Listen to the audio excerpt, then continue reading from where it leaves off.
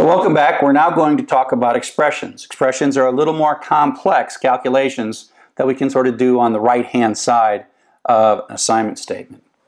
So one of the things about expressions is operators. And the operators in computer programming are often very much the same as the mathematical operators, but we don't have all the fancy characters that we have in mathematics, and so we have to choose what's on the keyboard. And then we really go back to the 1960s and 1970s, and we used what was on the keyboard in the 1960s and the 1970s to make these operators. So plus is addition, minus is subtraction. We don't have a times sign or a dot in the middle, so we use the asterisk as multiplication. Division, we can't put two things over top of each other, so we use slash for division. Raising to the power, because it didn't have little characters back then, is star star, which is raising to the power. And then remainder. Remainder is when you do integer division, it's also called the modulo operator. It's the remainder, not the quotient. And I've got a picture of that coming up.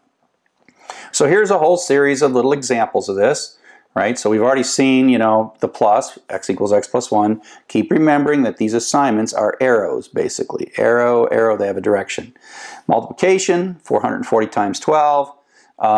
Dividing this by, that's division, over 1,000, 5.28. Here we're going to put 23 into JJ, and then we're going to do modulo. So that says, take 23, divide it by 5, and give me back the remainder and put it in KK. So this is the expression that evaluates like this. Take 23, divide 5 into 23, 4, remainder 3. The 3 is what comes back up here. Okay, and so that is the remainder. It's also called modulo operator. It turns out that for things like picking a random number and then taking the modulo of 52 is a way to pick a card randomly. So this modulo operator is actually, especially in games and other things, super useful. So that's the various operators. It's important to know which of these operators goes first. That's called operator precedence. Now normally we put parentheses in, like, so if I put the parentheses in here, I'd say this goes first, parenthesis, then this goes first. Oh, actually not that one. Oops, got that one wrong. This happens first, this happens, then this happens. Okay, and so, but it's important for us to be able to know, if there were no parentheses, the order in which these things will happen. So the way things work in terms of operator precedence is parentheses are the most important thing, followed by raising to the power, all else being equal. Multiplication and division are all both equal, and then addition, and then within it's adding left to right. So let's see an example of how this works. And so if we take 1 plus 2 to raise to the 3 power divided by 4 times 5, and we print out what comes out of this. So the way I did this when I was taking exams back many, many years ago when I was first in computer science, is I'd write it all down and I'd look for the highest precedence thing. Now parentheses would make this easy, but exponentiation is the first one. So that means we're going to take this, and that's going to be 8. 2 to the 3rd power, 2 times 2 times 2, 2 cubed is 8. Then what I would do is I rewrite the whole thing with the 8 there. And now I look across, and I'm looking for multiplications, because the power's been done, the multiplication is what I'm looking for next. And then there is both multiplication and division. They're equal, they're at the same level. And so what happens is they're done left to right. 8 divided by 4 happens before 4 times 5. And so the fact that it's not 4 times 5, but instead 8 times 4 is because of the left to right rule. So then this gets rewritten to be 2, 1 plus 2 times 5. And this one, multiplication, is the top one. So that does this next. 2 times 5 becomes 10. I rewrite it again. And then 1 plus 10, addition, is the lowest thing. And that's how we end up with 11. And so that's how I would do these problems if I ever saw the problem on an exam. And it's a fun problem to put on exams because there is one and only one answer, and every programming class has usually at least one slide about this stuff. So like I said, the rules go top to bottom, parentheses, power, multiplication, addition, and then left to right within it. So we talked about variables and computing values to put inside variables, but the one thing you've kind of also, maybe you noticed it as we go by, is we have different kinds of data. We call it type. Is this of type integer? Is this of type floating point number? Is it of type string? What is going on here? And Python is pretty smart about various kinds of types of data. And so, we're adding 1 plus 4 here, and Python knows as it looks at this that that's an integer and that's an integer, and we'll add it together and make it an integer. So that thing is an integer.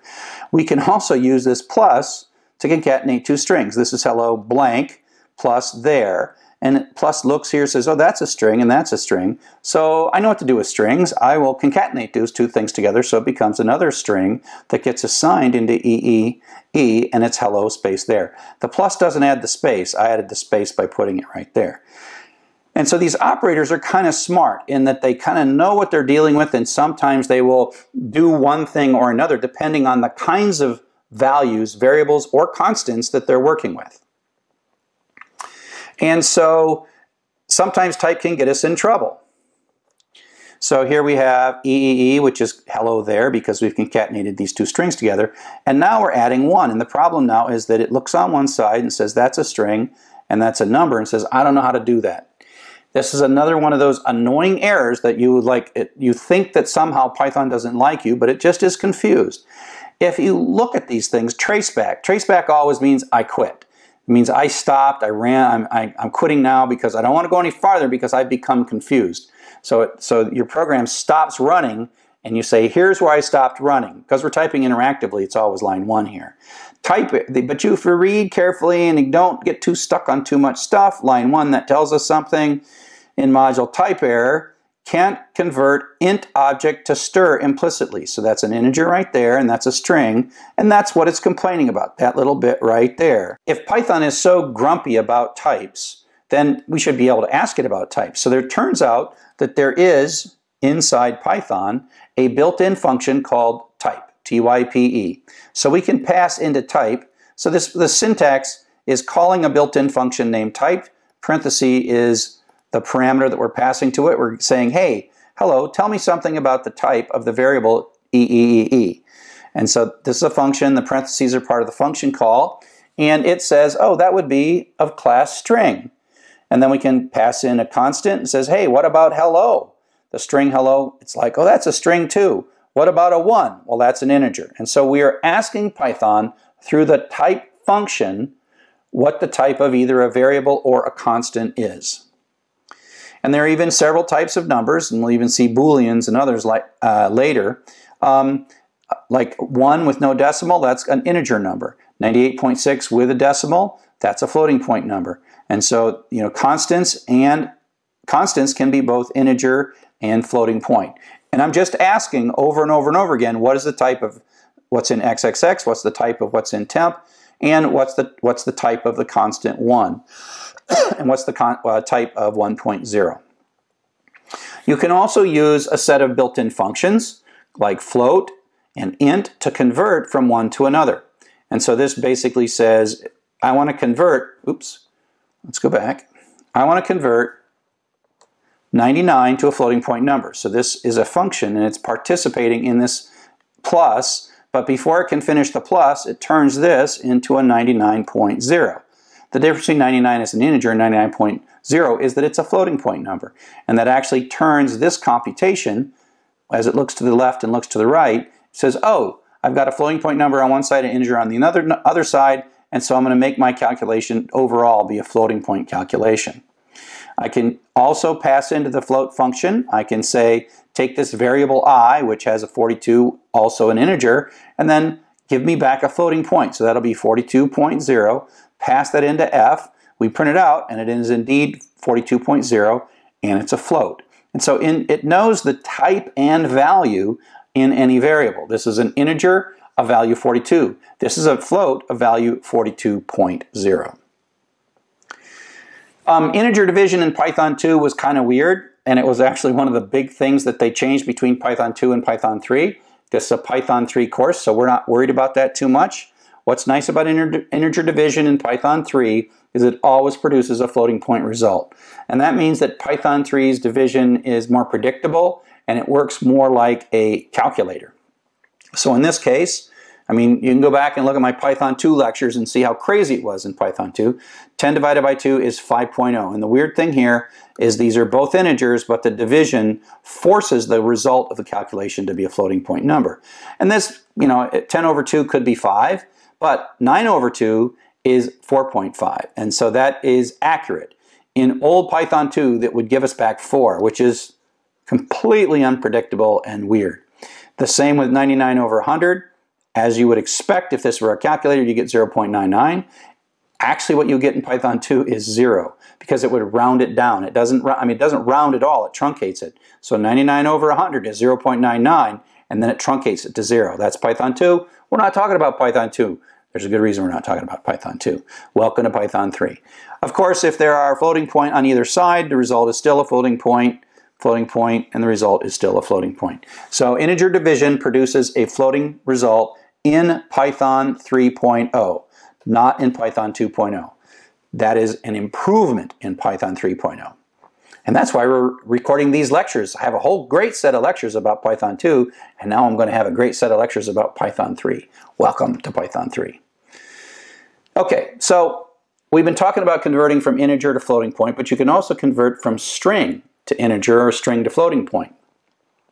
And so here we start out with a little string value. Now it only works for strings that are made of digits. So quote 1, 2, 3 quote is not an integer.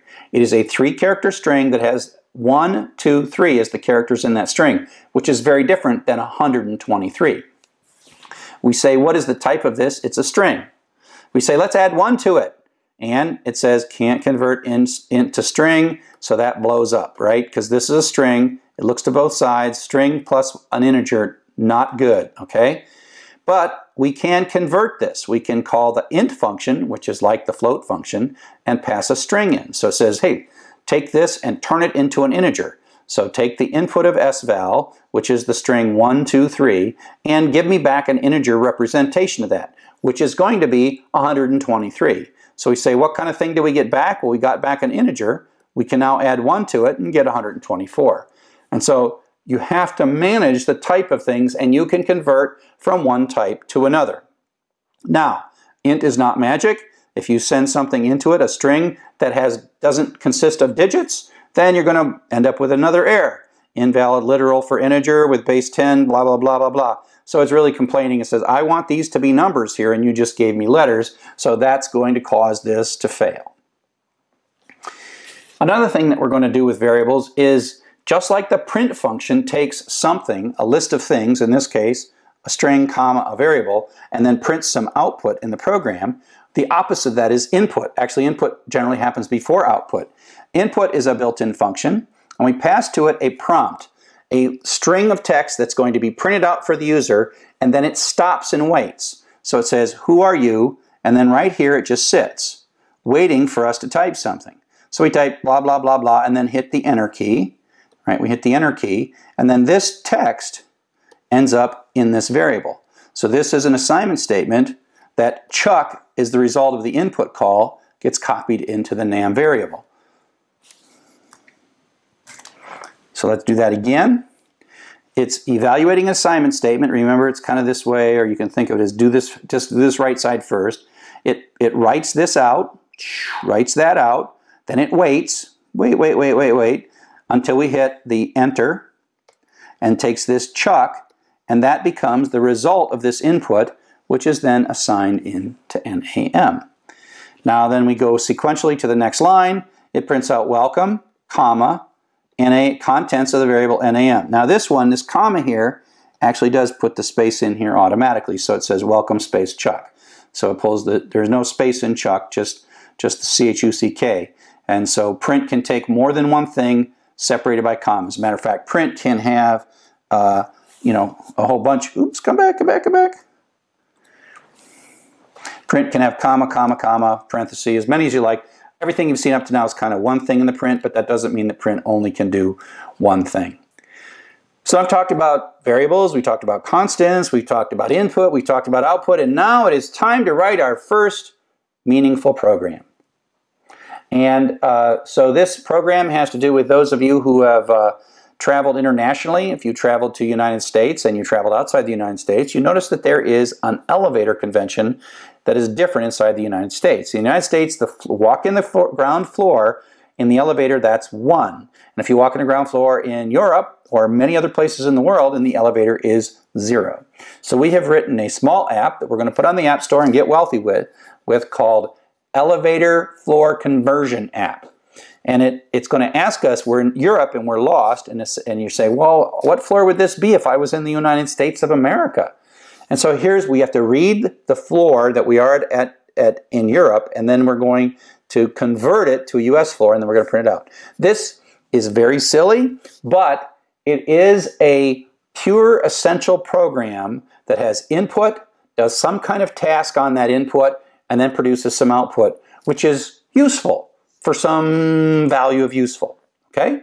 So let's take a look at how we combine everything that we've learned in this lecture: input, processing, and output. It's a 3-line program, but it's sort of the beginning of something that programs do. Okay, you're going to do lots of programs that do this. So here we go. Program starts. We do the input side effect. It prints out this and then waits. We type in 0. That comes back here. And the 0, which is a string. Input gives you back a string. It doesn't give you back a number. It was a little different in Python 2, but in Python 3, input gives you a string. So quote 0 quote, which is what we typed here. We didn't type the quotes, it's a string, gets stored in the imp variable. Then we move to the next statement, and on this right-hand side, we convert that string variable to an integer, so that becomes the integer 0. We add 1 to it, and then that becomes 1, and then we assign that into USF. I've named this variable United States floor, right? So imp is the input and USF, that's mnemonic. It doesn't know anything about elevators, it's just I picked a variable that was quite friendly. And so at this point, USF has the United States floor that's equivalent to the European floor, and then I just fall down and I do a print statement. Print out US floor, comma, that's this space right here, and then whatever the contents of the US floor variable is.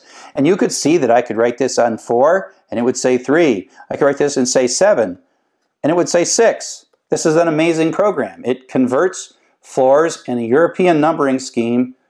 Wait, actually no, I got that wrong. Hang on, let me clear this. I wasn't thinking clearly. I could type in 4 and it would give me back 5. I could type in 6 and it would give me back 7. See, I'm confused. Haven't been in Europe in a couple of months, and so I forgot all about the floors. But that's the idea. Now, this is a super simple program, not super useful, but you get the idea that we're going to pull some data in, we're going to do some intelligent thing. Soon this will be hundreds of lines of code instead of 1 line of code, and then we're going to present the results to our user. Now, another element of most any programming language is what's called a comment. A comment is a way for you to put in a program file some text that's to be ignored by Python or C or whatever language we happen to be using. In Python, comments start with a pound sign. So what you could do is put a pound sign anywhere in a line, and then after the pound sign, Python ignores everything after that pound sign. It can be the first character. So here's our recurring concept that we talk a lot about. We're not going to cover this. Remember what this does. This is counting how many letters. There's 16 thes, and there's in that file there was 6 2s or whatever it was. This is that code. We'll get back to this code.